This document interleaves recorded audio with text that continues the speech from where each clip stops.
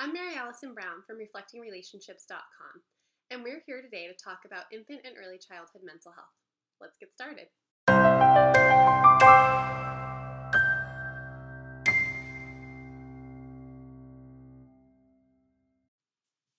So if you're like most people, when you hear the term infant mental health, you don't really have a great idea of what exactly that means. So today we're going to talk about what in the world does infant mental health really mean. First of all, when we say the words infant mental health, we're actually referring to the period of time from conception all the way to age 5. So this is more than what we typically think of as the period of infancy, which often is thought of as birth to 12 months. So infant mental health is conception all the way through age 5.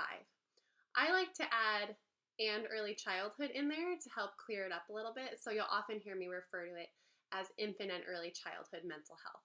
However, it actually means all the same thing. Conception all the way to age 5. So now what does that mean? So infant mental health is actually synonymous with healthy social emotional development. So what is social emotional development? Let's break that down a little bit. Healthy social emotional development in infancy and early childhood, so remember, all the way from conception to age 5, requires 3 main things to be happening. The first one is that the child has the ability to experience, express, and regulate his or her emotions.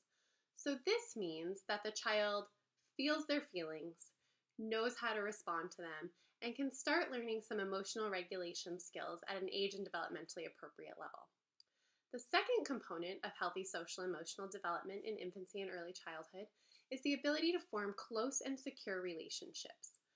The relationship with the primary caregiver is obviously the most important relationship for a child, but it's definitely not the only relationship that matters. So when a child is having healthy social emotional development, they have the ability to have that close, secure bond with their primary caregiver, with other caregivers, with siblings, peers, and other adults in their life. And then the third component to healthy social emotional development is the child's ability to explore his or her environment and learn. When a child is securely attached to their parent, they feel safe going away from the parent to explore the environment, and that's how learning happens.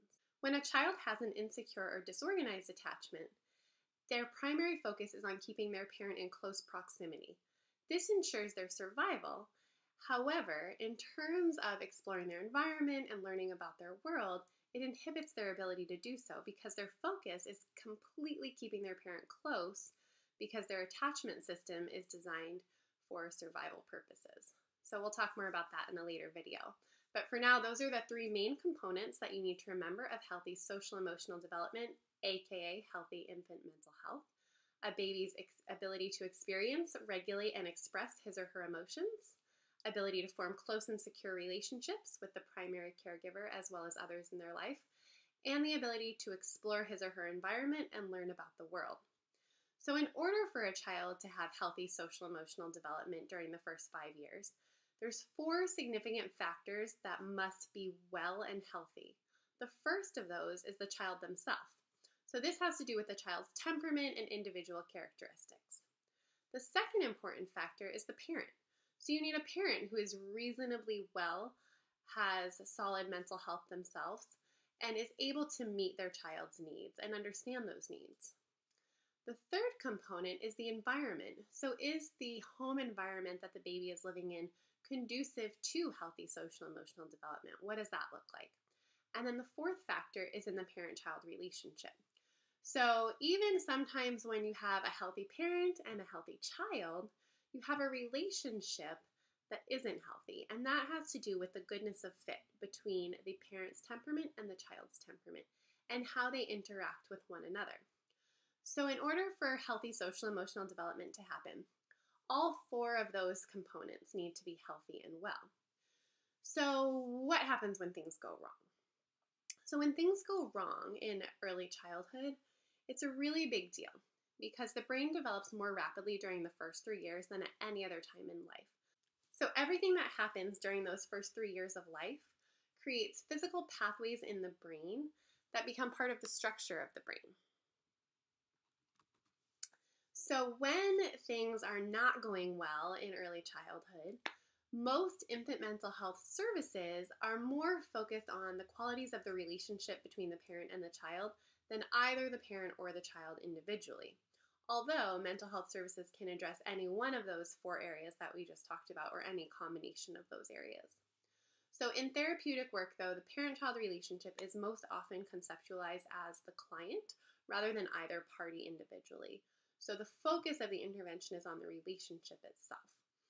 Having a positive, nurturing relationship with a primary caregiver is the single most important factor in healthy infant development. So hopefully this video has shed a little bit of insight on what we mean when we're talking about infant mental health.